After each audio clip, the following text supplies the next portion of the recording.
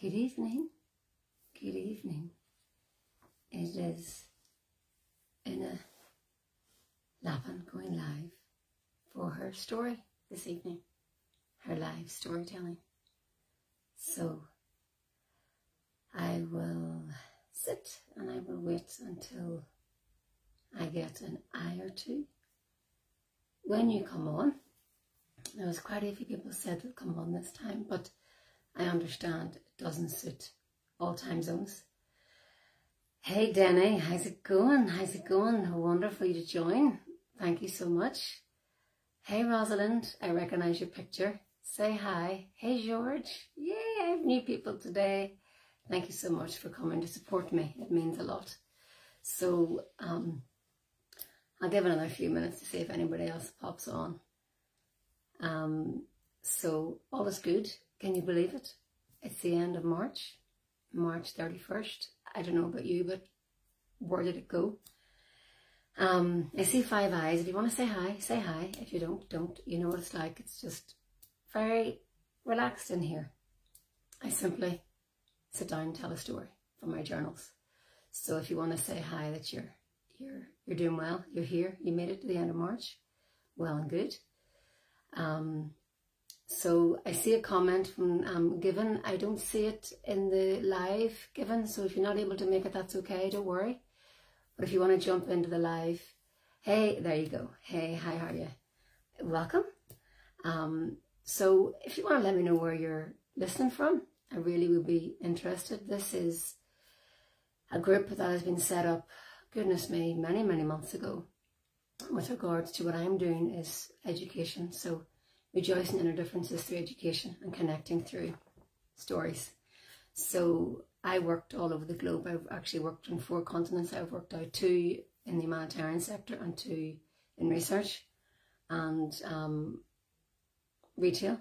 So yeah, it's just, as I said, it's in to tell a story. I've been doing this now. This is my 6th one live.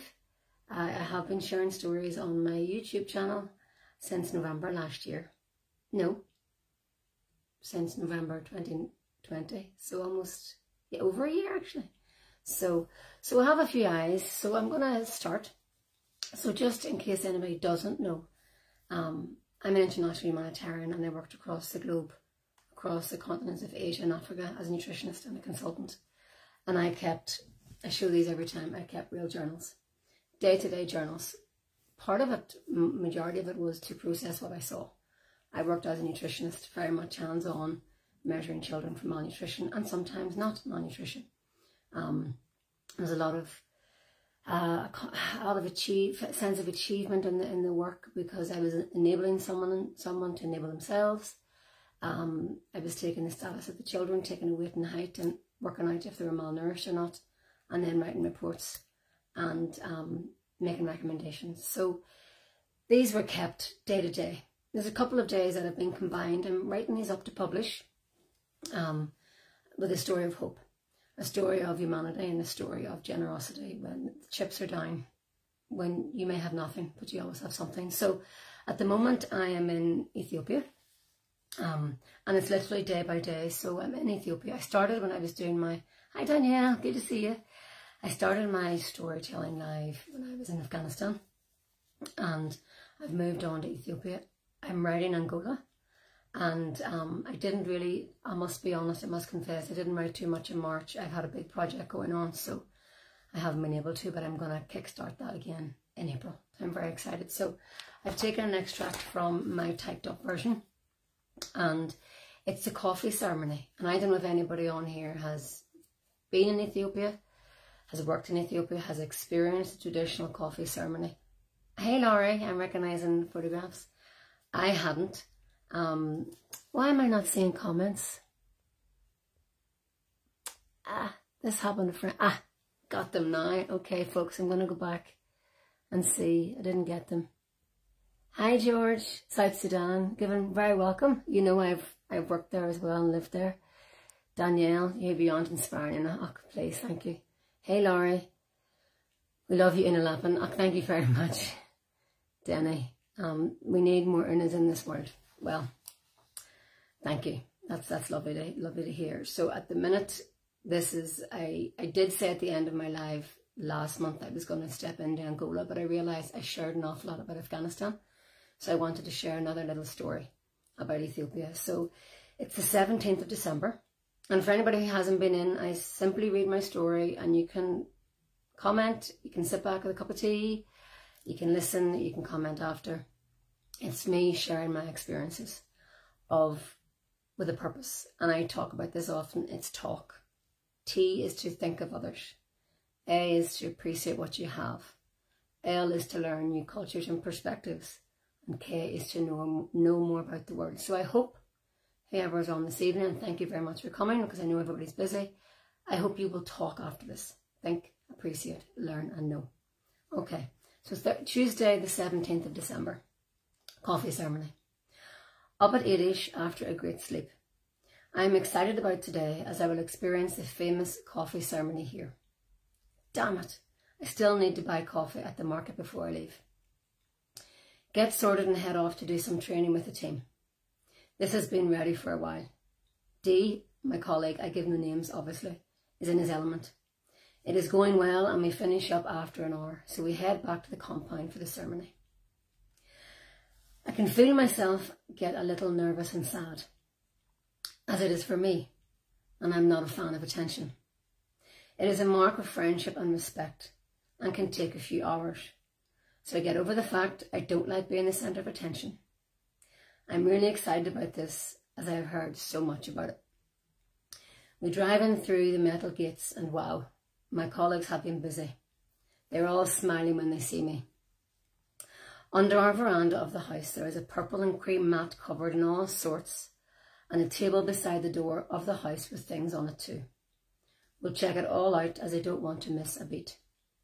Having lived here for a while, not as long as I initially thought, I have learnt the country is steeped in traditions and culture. I can just imagine there is a significance for every single thing here. The coffee ceremony is a long tradition here and is an integral part of social and cultural life. So I need and want to take all of it in. The smell hits me first, never mind the visuals. I can smell a really strong coffee aroma and frankincense, an all too familiar smell. The power of the sense of smell and memories, and for a moment I'm instantly taken back to Mass at home. The coffee beans are currently being roasted on a hot metal pan. The colours are changing from green to brown. Fascinating considering I drink coffee. I never actually thought about where it came from. Hi Sarah! Ethiopia is famous for its coffee too. On the mat are a few colleagues sitting cross-legged, all smiling at me, with their shoes off. One of the ladies is wearing a multicoloured scarf draped around her neck. On the mat in front of them is long green grass, like palm leaves, only green, scattered randomly on the mat. On top of the grass there is a box-like white container, like a little table, holding 6 white handle-free cups.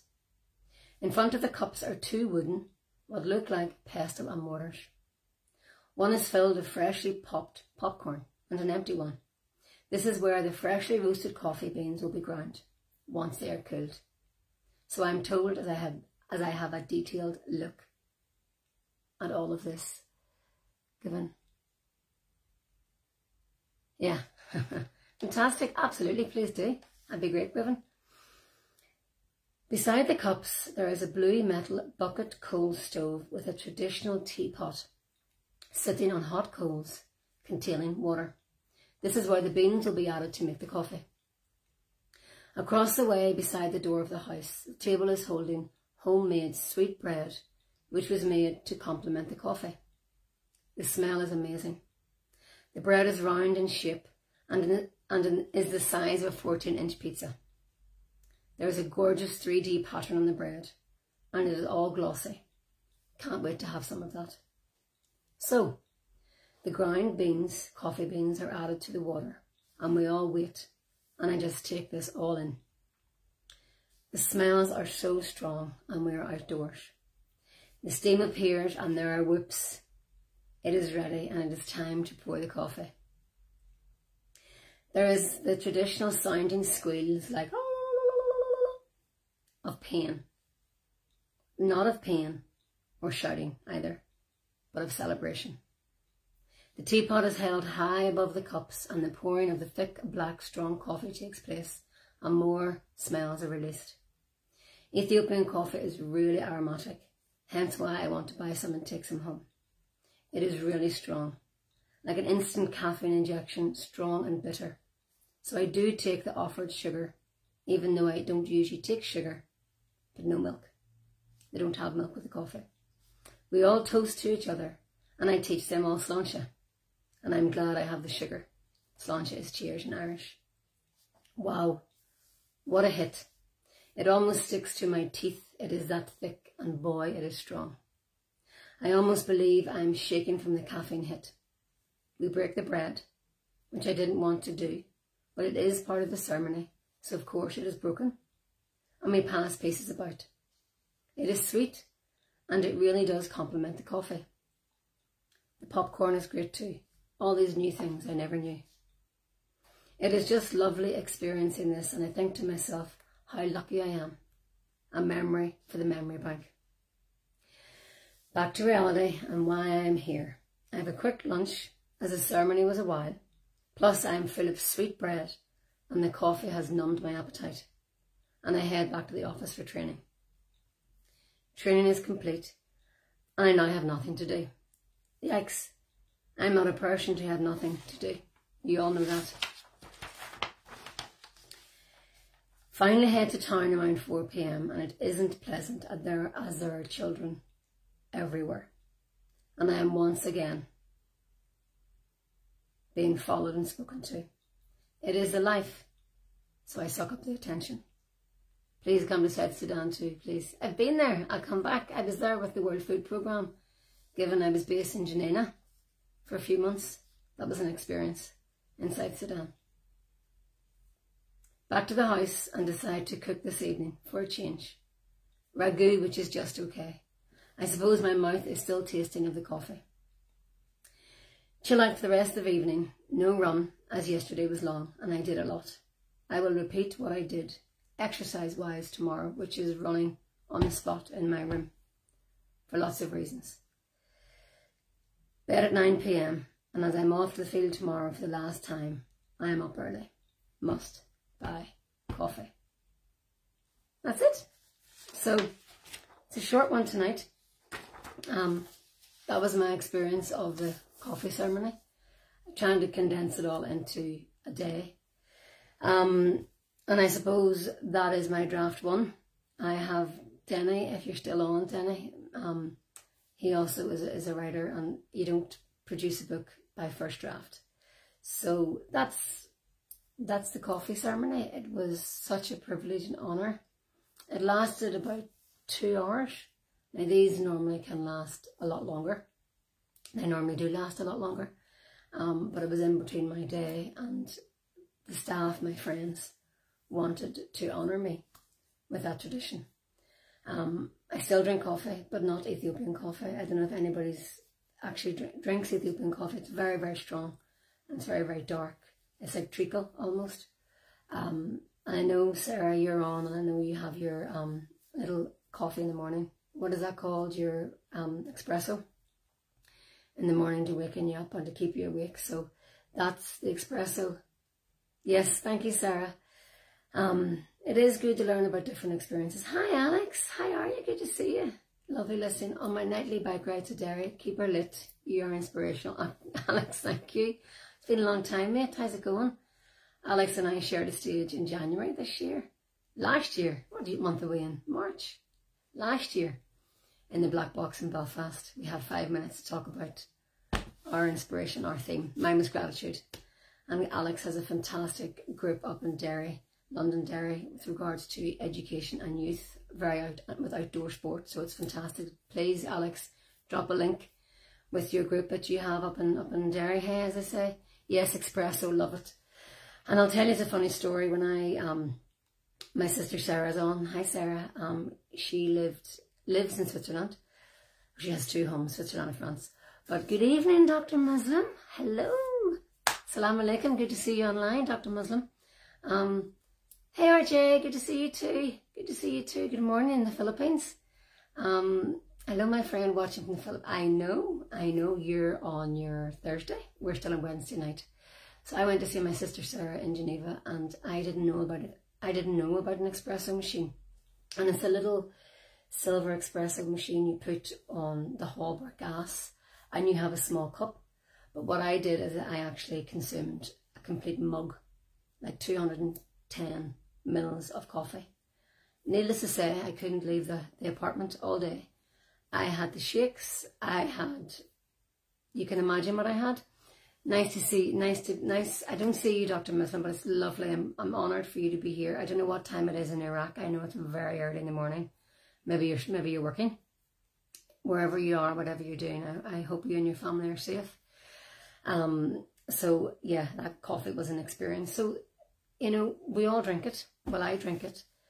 I have my Americano in the morning. It gets me going in the morning, and I enjoy it. But I never actually thought about where it came from. I knew it came from a coffee bean, but I never actually thought about it. So that day for me, it was very special. And the beans that I did eventually buy in the market, which I did do, were green, like they are. So I don't know if anybody's ever actually roasted their own beans, but so I brought them home to Belfast, and then I roasted them in a very, very old pan my mum had at the time. It has to get extremely hot for them to roast, not burn, roast, and then you grind them. It's about 11 p.m. Oh, that's not too bad. That's not too bad. You're still up. Thank you, Dr. Muslim. So you grind them, and then you make the most wonderful coffee with sugar. I don't normally take sugar, but no milk. And that's one of the things I learned that day. I'm talking about learning new different things and know more about the word. You don't add milk to Ethiopian coffee. I suppose you can, but traditionally you don't. I mean, you usually don't add milk to an espresso or whatever. Martina, hello, my sister. You've missed my story, but you can catch it up. It's wonderful to have you here, Martina. And it's wonderful. Martina is another sister of mine, but not biological. She's a family friend sister. I am part of a basketball family, believe it or not. Yes, I'm small. Good things come in small packages. And Martina Conley, now Gallagher for a long time, is like a sister to me and all my sisters and my brothers. So lovely just to have you on, Martina. Thank you so much. So if you have any questions or queries, I know this time sometimes doesn't suit Australia's. I know that because a friend of mine has told me so. So I'm considering doing a second one mid-month. Yes, next Dr. Muslim. Decaf without sugar. Good man. And I know your tea. I know Iraqi tea. That's another experience, which I will talk about when I get to Iraq. So at the minute, I'm in Ethiopia. I've typed about halfway through Angola, which is different. I know they're both African countries, but they're very different. I mean, there are 53, 54 African countries on the African continent. So I've typed up half Angola, and then from Angola I am pulled into Iraq. Saddam Hussein fell in the March 2002. Muslim, I know you will never forget that. And I was in the April 2002, a month later, the first time. I was in Iraq twice. So that is about a year and a half on and off. So that's going to take me some time to type this up. And this is, I mean, I know it was many years ago, but I close my eyes and I'm back there. I mean, Dr. Muslim, it's been many, many years since I've seen you in Iraq, but I close my eyes and I'm back there in your presence. I'm back there and enjoying a stikan, as it's called, a stikan of tea. The Iraqi tea, Dr. Muslim, if you want to correct me, is in a little small glass. It's about that tall. It's about that wide. Yeah. It's called a stikan, and it is dark black tea. And it has 1/3 sugar, 2/3 tea. There's actually not enough liquid in the tea, in the stikan, to dissolve the sugar. You never say no, because that is not what you do. And so there's many days I would have had a couple of stikans of tea, strong black tea with sugar. And as an international and as a guest, if the family had, they would have also given me sugar-coated almonds So you had the sugar from the almonds and the sugar from the tea. So you can imagine, that's why one of my nicknames when I was in Afghanistan was Energizer Bunny, because I would have and still have a lot of energy. But you give the dark tea, you give the dark coffee, you know, I have a lot of energy. I'm energized from it. So I won't be having a coffee at the minute because it's 9:20 here in Belfast. So that's my story for March, which is hard to believe. It's over. March is almost over, and Sarah's on, and my niece, my only goddaughter, my only godchild, is turned 17 today. Stikanyas. It's a Turkish word, I think. Okay, there you go. I didn't know that. So the stikan is a Turkish word, and that's the little glass that you would have your tea in. Well, I had in Iraq. You may have in other countries, but I had it there. So Sarah, wishing Olivia a happy 17th birthday. You know, I sent her a voice message. And Olivia was actually born when I was in Baghdad. She wasn't in Baghdad. She was in France with her mummy, Sarah, my sister. And I'll tell the final story before I go. And unless there's no comments, I know some people, hi Nana, I know Alex, you're on your bike. But this whole idea is to listen to the story, I suppose. So I don't mind. It may continue on if you don't mind. So I was based in Iraq. I was based in Nasiriyah my first time, which is in the south, which was very close to the front line. Lots of buildings, including the building I was in, had bullet holes and things. Very, very close to the front line at the time. And then I went back in a second time and I lived in Samawa in the south. But then I went to Baghdad. I lived in Baghdad for 6 weeks. My parents didn't know that at the time. I told them a week. Why and how could I tell them I was going to Baghdad for 6 weeks when the country was shaking? Like Black Hawk helicopters in the sky, being searched, being stopped, bombs, everything. It was chaotic, and I've now lost my train of thought. Why was I telling that about Baghdad? But was anybody listening have forgotten the story about Baghdad? So I was in Baghdad, and forgotten now. You can tell it's live. I was in Baghdad. Why was I telling the story? Yes, remembered. So you live upstairs. Olivia was being born. The office was downstairs in the office. Muslim, if you remember this. The office was downstairs. And the sleeping quarters for myself and my colleagues were upstairs. And that's the connection. When I was in Samawa. Yes, I remembered, Sarah, thank you. I'm getting carried away by my stories. I'm doing a Billy Connolly. He goes off and then comes back. So, and also when I was in Samawa, when I was based with ACTED, a French non-governmental organisation, the office was one side of the house, and you crossed a corridor with a curtain, and that was the sleeping quarters. So you lived in the same compound as you worked. So that took a lot of mental concentration, and I remembered very, very vividly, very, very well. That's what you did. So you had no commute. You didn't leave the building unless you went out for a walk in the compound, because walking during the day just wasn't possible. The house was in, what is it? Karada, Baghdad. Yeah, you remembered. Muslim, Dr. Muslim. So I was upstairs, and it was hairy in Baghdad at the time. And I squealed because I got an email. I got a message. There was no mobiles. I didn't have any mobiles at the time. That Olivia was born. And I got a picture of her, and she was a big, big baby with black hair. Good prep for lockdown. Yes, that's why I suppose I took to it a lot easier than maybe others, because I remember working downstairs, living upstairs, although at the time I was single. So I squealed. I was like, oh my God, oh my God. And some colleagues came out to the bottom of the stairs. The rule was, well, not the rule, but the etiquette was you didn't go up the stairs unless you were called up, because that was sleeping quarters. That was our home. That was our space to get away from work. So I squealed, oh my God, oh my God, oh my God. And some of the colleagues came to the bottom of the steps, and I realised, oh my God, what have I done? I was excited Olivia was born, but I then realised and remembered where I was. I was in Baghdad, and the city was shaking. So I came to the top of the stairs and I said, it's okay, it's okay, it's okay. I'm a new auntie, I'm a new auntie. And then I came down and I showed them the pictures, and we celebrated together, and everybody was, oh, fantastic, fantastic. And I've told Olivia this story, and Sarah, you can let her listen to this if you want. that was when she was born. So I was ecstatic, naturally, as a new auntie, that Olivia was born and she was healthy and Sarah was doing well. Everything had gone to plan. But then that's when you kind of forgot. And I've talked about this before. Sometimes you almost forgot where you were because it was where I lived. It was my home. I had my face creams, I had my slippers, I had my duvet, I had my blankets. It was where I lived. I didn't visit it, I lived there. So I just had forgotten. I was excited that my niece was born. I turned out then to be my goddaughter. But it was that almost like 10, 15 seconds of, oh my God, I need to let people know that I'm okay, because anything could have happened upstairs.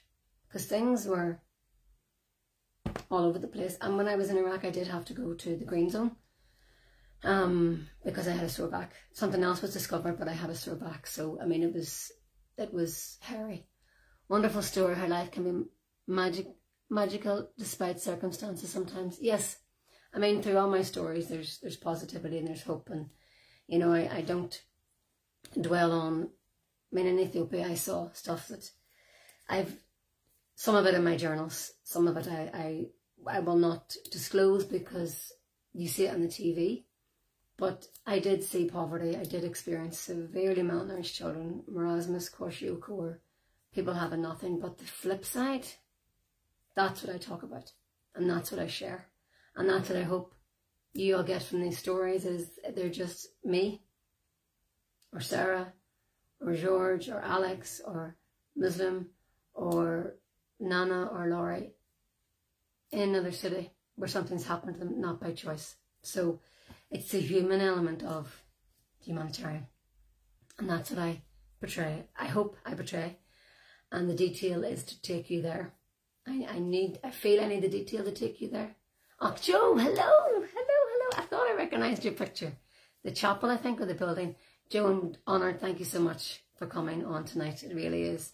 I've had some new people on and it's brilliant. Thank you so much. So the idea is, through all these stories, there's a human thread. I'm human, you're human. Hi Eileen, how are you? Good to see you. Unfortunately, the story's over. We're just having a bit of a chat, but you can catch it up on, catch up. Thank you so much for coming to listen tonight. So the idea is to take you on a journey and to talk.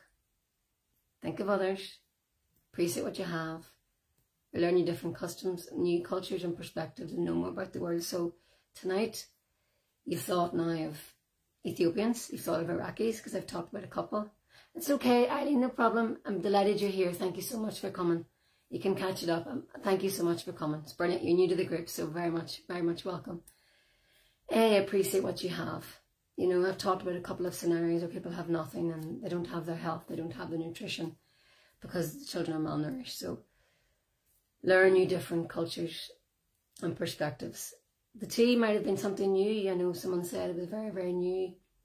And the idea of when I lived in Iraq, and those perspectives of someone screams, someone shouts, and usually it isn't a good outcome. Sorry, Dr. Muslim, with respect. You know I share this with respect.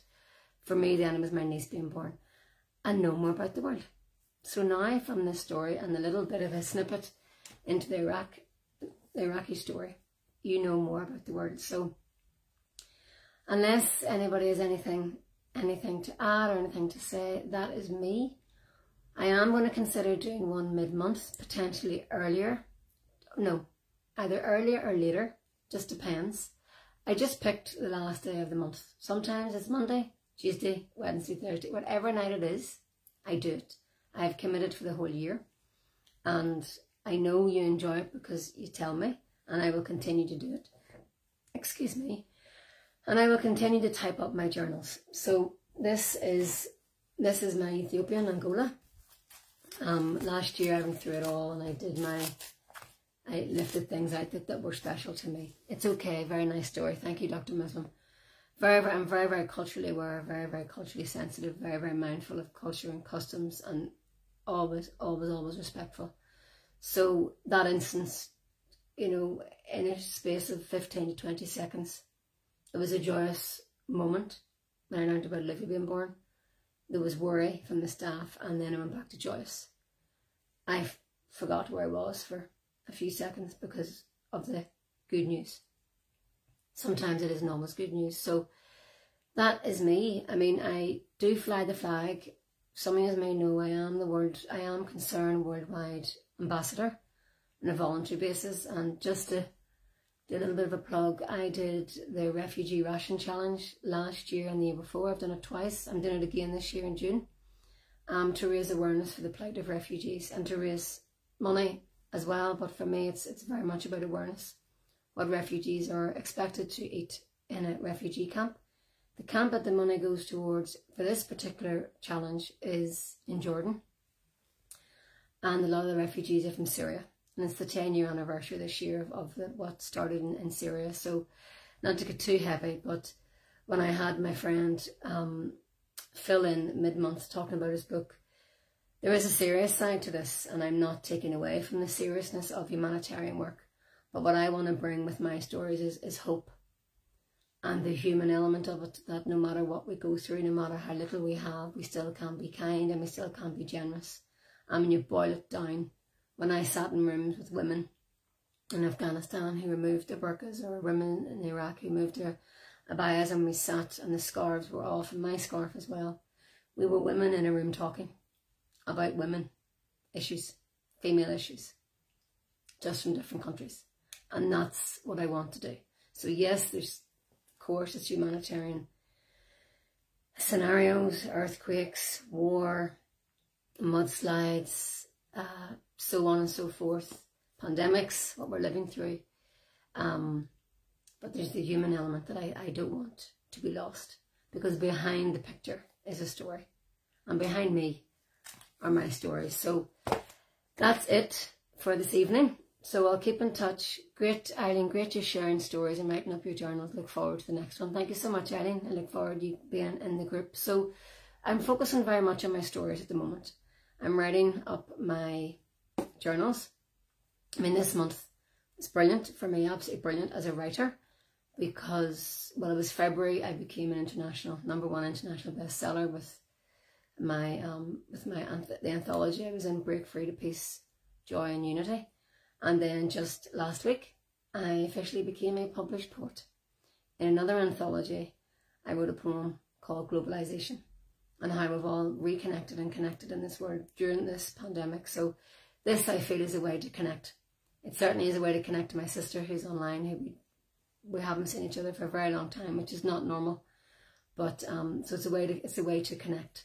So I will continue to write, and my book will be published, and I know you will enjoy the stories, and just from the human element, just to see how others are across the world, and to remember we're all in this together, we all share the globe. So on that note, thank you all very much. I'm just going to go up and thank everybody, because you took the time to come and listen. So if you're still on, there's Denny, there's Given, there's Danielle, there's George, Laurie, hey Laurie,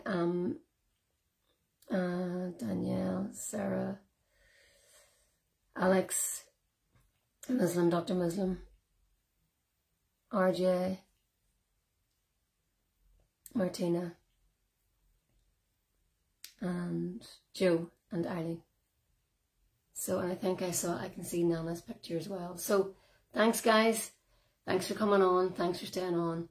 Let me know your thoughts, and as I say, I'm going to try and I'll think about maybe doing one mid-month, either earlier or later, for my friends in Australia, because they want to hear me live. It's a little bit different compared to a playback, but that was my story. Coffee ceremony in Ethiopia, and until next month, until next time, have a lovely rest of your evening or day wherever you are in the world. Bye for now. I really, really appreciate your support, so thanks a million. Bye bye.